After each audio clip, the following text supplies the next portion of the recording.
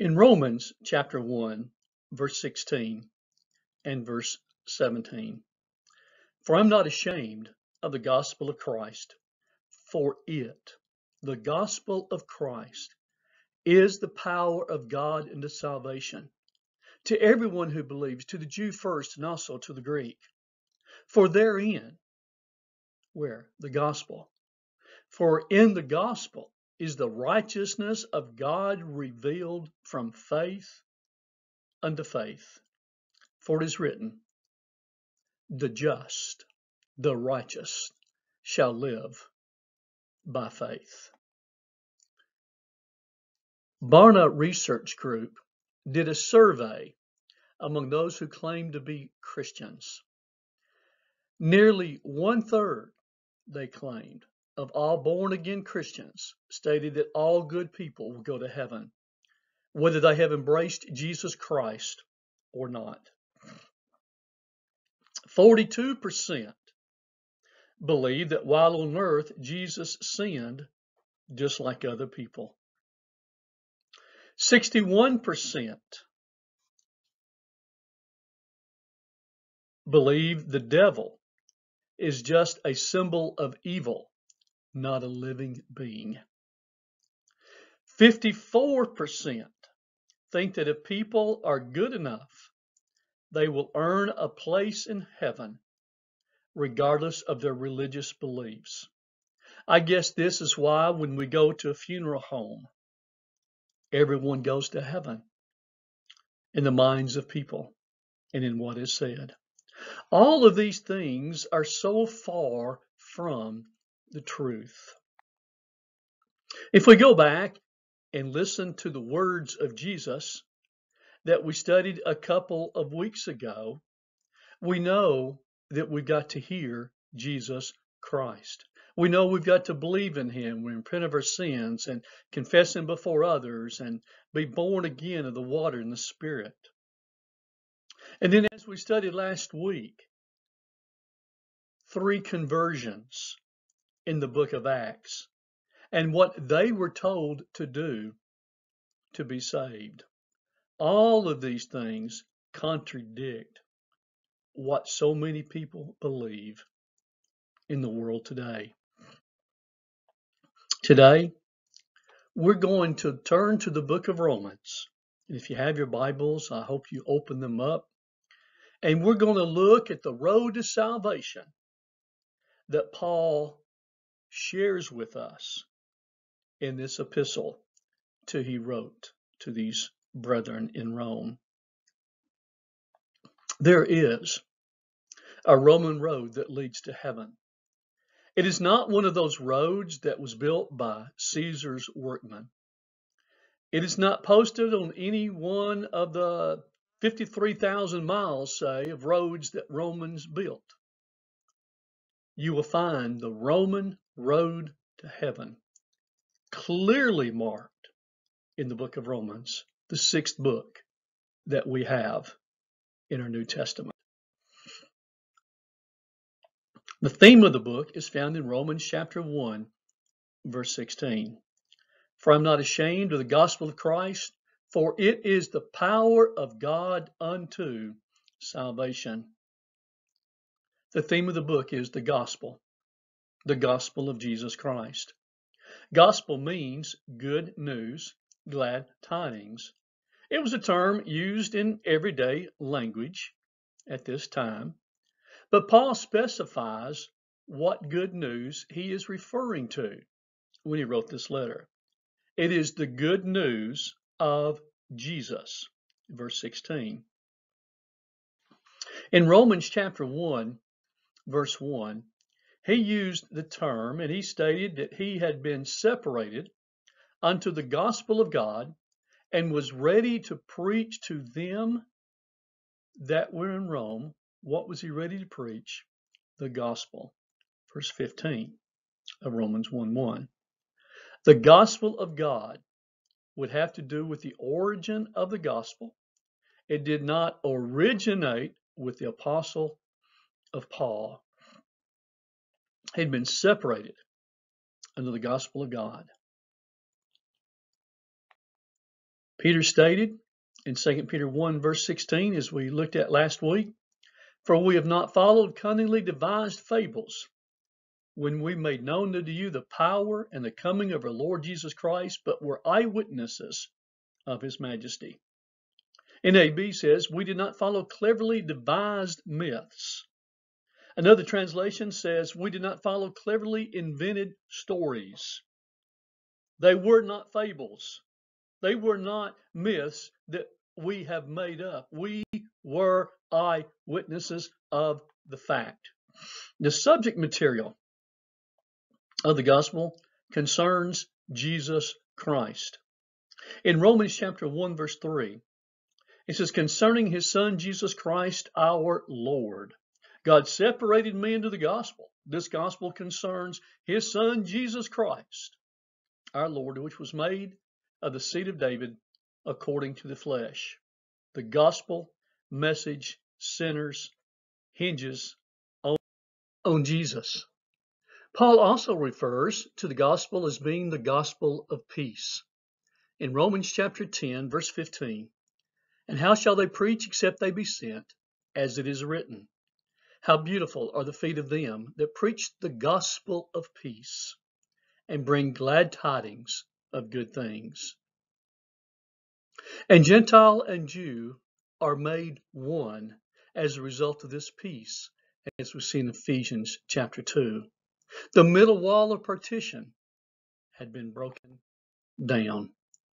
In Romans chapter 16, verse 25 and verse 26, "Now to him that is of power to establish you according to my gospel, and the preaching of Jesus Christ according to the revelation of the mystery, which was kept secret since the world began, but now is made manifest, and by the scriptures of the prophets, according to the commandment of the everlasting God, and made known to all nations for the obedience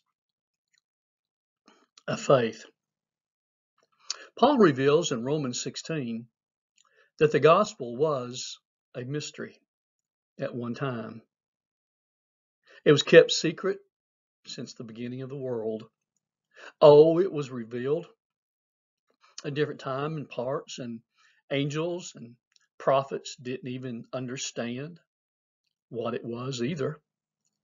In 1 Peter chapter 1, verses 18 through 20, Peter stated, "For as much as you know that you were not redeemed with corruptible things as silver and gold from your vain conversation received by tradition from your fathers, but with the precious blood of Christ, as of a lamb without blemish and without spot, who verily was foreordained before the foundation of the world, but was manifest in these last times for you." We were redeemed by the blood of Jesus Christ, he says. But it was planned out. It was foreordained before the world was ever created. Jesus, the Lamb of God, was slain in the mind of God before creation. In Revelation 13:8, "And all that dwell upon the earth shall worship him." Who? Jesus. "Whose names are not written in the book of life of the Lamb slain from the foundation of the world." Yes, God had a plan before he ever created man to save mankind, and that's through Jesus Christ. The good news, the gospel of Jesus, that is the gospel of God. That is the good news of God to save mankind. That man could be one, that man could have peace one with another in the body of Jesus Christ, which is the church. In 1 Corinthians chapter 2, verse 7 and 8, Paul revealed, excuse me, that if the princes of the world had understood, they would have never crucified Jesus. But we speak the wisdom of God in the mystery, even the hidden wisdom, which God ordained before the world unto our glory, which none of the princes of this world knew. For had they known it, they would have not crucified the Lord of glory. God had a plan to save mankind. The plan originated in eternity, carried out in the mind of God in eternity. that man could be one, could have redemption, could have forgiveness of sins, could be part of God's family. The gospel is the power of God unto salvation. There is no other power under heaven that we can be saved. When he says the power of God unto salvation, it is the same word for, F-O-R, in Acts 2, verse 38. Repent and be baptized, every one of you, in the name of Jesus Christ, for the remission of sins. Whatever for the remission of sins means in Acts 2:38, unto salvation means the same thing. That word, unto, means the same thing as the word for. The power of God, which is the gospel, saves man. Excuse me. When one repents, is baptized in the name of Jesus Christ, it's in order to receive remission of sins. Acts 2, verse 38. If the gospel of peace, if the gospel is the power of God unto salvation, what does this tell me? It tells me I've got a problem. I'm not saved. But all of us have a problem as we stand before God upon our own merit. For you see in Romans chapter 3, verse 9 and verse 10, Paul says, are we better than they? Are the Jews better than the Gentiles? He says, no, in no wise. For we have proved, both Jew and Gentile, that they are all under sin. And it is as it is written, there's none righteous, no, not one. Then verse 23, for we all have sinned and come short, fallen short of the glory of God. That's me. That's you. And it just takes one sin. And we all have sinned.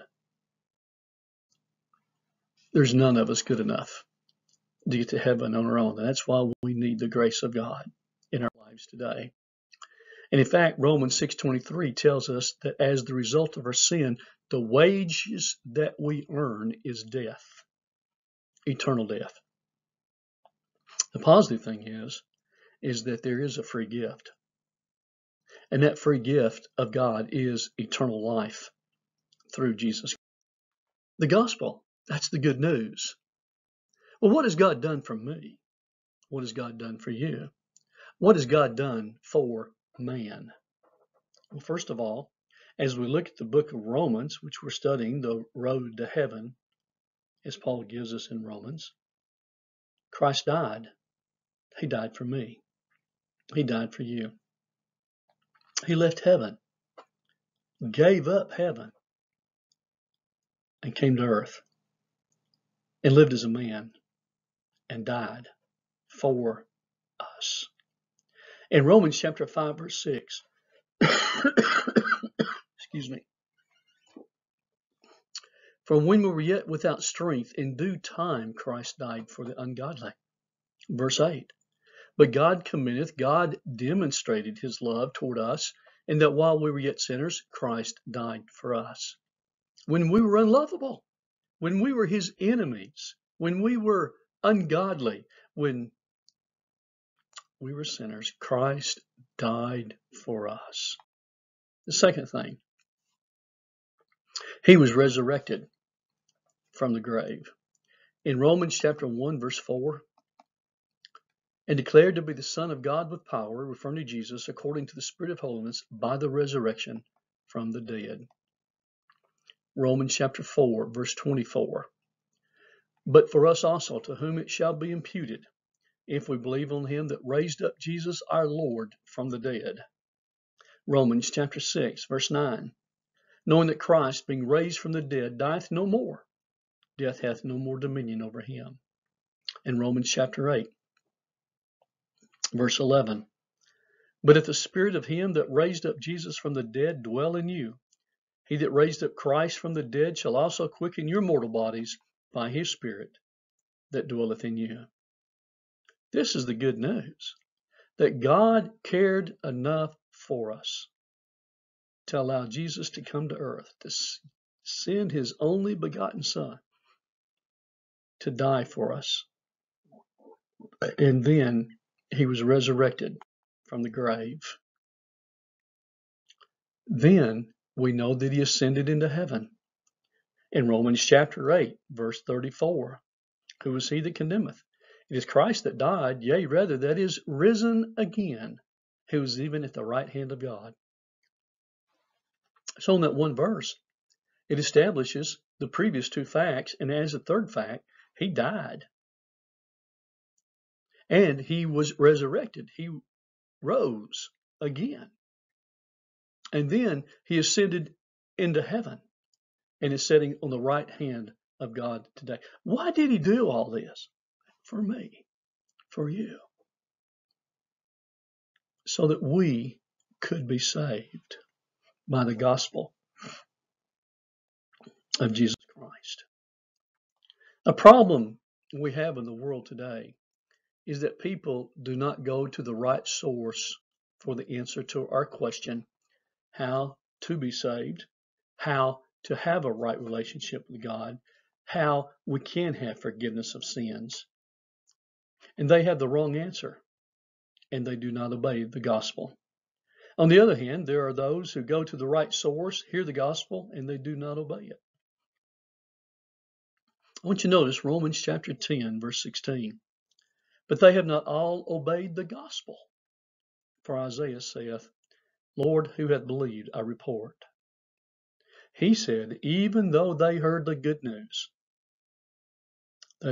all of them didn't believe the gospel, the message, and they did not obey it. So you got to believe it before you can obey it. I ask you today, do you believe the gospel, the good news of what Jesus has done for us? The Son of God coming to earth, dying, buried, resurrected, ascended into heaven after his resurrection, interceding on our behalf. Have you obeyed that gospel? So let's compare what Paul wrote by inspiration in the book of Romans, how a person responds to the death, the burial, and the resurrection of Christ to receive forgiveness of sins, and compare it to what Jesus stated that we looked at a couple of weeks ago. The first thing Jesus said, you've got to hear. He said, I say unto you, he that heareth my word, John 5, verse 24, and believeth on him that sent me, hath everlasting life. So we've got to believe the word that Jesus spoke. In Romans 10, verse 13 and 14, listen to the words along this road to salvation in the book of Romans. For whosoever shall call upon the name of the Lord shall be saved. How then shall they call on him whom they have not believed? And how shall they believe in him whom they have not heard? And how shall they hear without a preacher? He says belief is necessary, but he says how can they believe without hearing? Hearing comes before believing.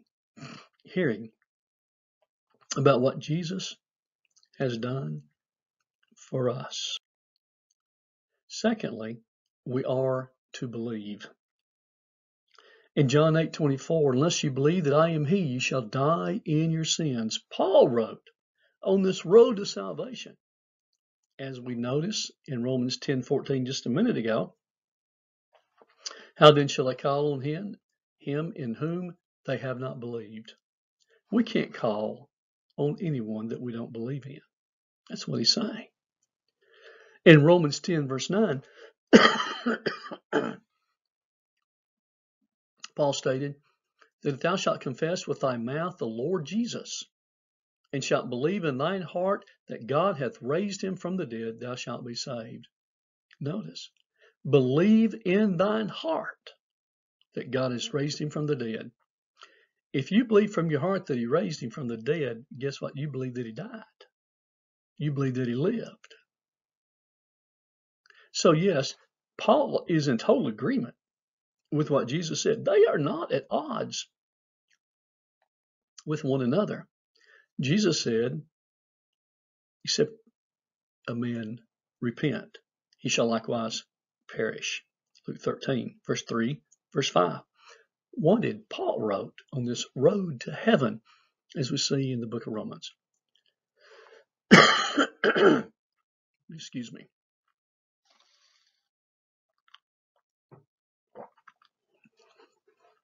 Or despisest thou the riches of his goodness and forbearance and long-suffering, not knowing that the goodness of God leadeth thee to repentance? Don't you understand that the long-suffering of God, the patience of God, is for your repentance? This goodness of God ought to lead you to repentance. Without repentance, we're not on that road to salvation. Total agreement with what Jesus stated. And we are to confess Jesus before others. We're to confess our belief. Jesus said, if we will confess him before others, he'll confess us before his Father, which is in heaven. Matthew 10:32. I want you to listen very carefully now. We're going to spend a couple of minutes on Romans chapter 10, verses 9 through 13. Because these scriptures are so misapplied and misunderstood today. He says that if thou shalt confess with thy mouth the Lord Jesus, and shalt believe in thine heart that God hath raised him from the dead, thou shalt be saved. For with the heart man believeth unto righteousness, and with the mouth confession is made unto salvation. For the scripture saith, whosoever believeth on him shall not be ashamed. For there is no difference between the Jew and the Greek. For the same Lord over all is rich unto all that call upon him. For whosoever shall call upon the name of the Lord shall be saved. If you notice verse 13, we need to recognize that salvation is for those who call upon the name of the Lord Jesus Christ. The subject of this salvation is whosoever. The Gentiles as well as the Jews. It did not matter. Whosoever. For salvation is for all men. In Acts chapter 2, verse 21, Peter even stated on the day of Pentecost, and it shall come to pass that whosoever shall call on the name of the Lord shall be saved. In Acts 2:39, for the promise is unto you and to your children and to all that are far off, even as many as the Lord our God shall call. We've got to be called by God. We're called by the gospel of Jesus Christ. 2 Thessalonians chapter 2, verse 14. But then again, we've got to call on the name of the Lord. Acts 2:21. Romans 10, verse 13. So what is implied in calling on the name of the Lord? It's the cry of someone in need. It is the recognition of one's inability to save himself. To call upon God, to call upon him, to call upon our Lord is begging him for aid, for help, for salvation. It does not mean simply calling on the name of the Lord, and it does not simply mean to pray. For an example, Matthew 7:21 and 22. Not everyone that saith unto me, Lord, Lord, shall enter into the kingdom of heaven, but he that doeth the will of my Father which is in heaven. Many will say to me in that day, Lord, Lord, have we not prophesied in thy name, and in thy name have cast out devils, and in thy name done many wonderful works? Here's people calling on the name of the Lord on the day of judgment. And I never knew you. Never knew you. Depart from me, you workers of iniquity. Oh, we've done many wonderful things for you, Lord. I never knew you. To call on the name of the Lord means to call on him his way, not my way, not on my terms, not the way I think that I ought to call on him, but the way that he wants to be called upon. It means to seek God in a way he prescribes. If someone says, God and I have an arrangement, you can go to the bank, they're lost. They don't have a right relationship with God. We don't get in an arrangement with God and bargain with God.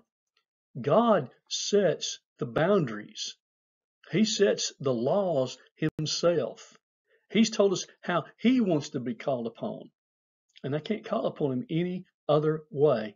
And it involves carrying out the will of God in my life. That's what calling on the name of the Lord means. The second thing I want you to understand is in these section of verses, salvation is for those who confess Jesus as Lord with their mouth, and this coincides with what we conclude in verse 13. Paul is urging his readers to confess with their mouths what is already in their heart that they believe. So what is he saying? He's saying belief is not enough. People run to this and say, as long as you believe, no. That's not what the scripture says. He is saying that belief is not enough. Confession, as well as belief, as well as other things, are of a necessity to be acceptable unto God. Because how do I know that? Because what are we confessing? We're confessing the Lord Jesus. What does that mean? What does it mean to me? As I look in the Bible, and the Bible explains what Lord means. It means I have submitted my heart, my life, my being, my actions unto him. He is Lord of my life. I'm just confessing what I already believe, what is in my heart. It is more than just words, as we look at Matthew chapter 7, verses 21 through 23. This scripture is stressing that justification comes to the believer rather than to the earner, the one trying to earn his. The reference made in these verses are from Deuteronomy chapter 30.